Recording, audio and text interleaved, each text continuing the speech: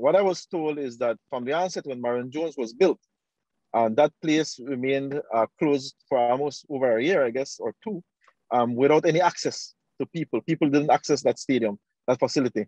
And that is one of the issues. The track has to be used. People have to be running on it. And if it is not used, just like any other facility, if it's not used, it deteriorates faster. And it's outdoor.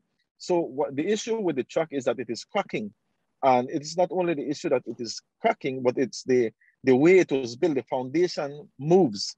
So it adds to the issue that the track is cracking. So what we're trying to do right now is alleviate it by closing those cracks. However, we must be realistic is that track, I would give it 2 to 3 more years, even less maybe, and that will be gone. Then we would need to start to lobby from now to ensure that we get a new track for Marion Jones.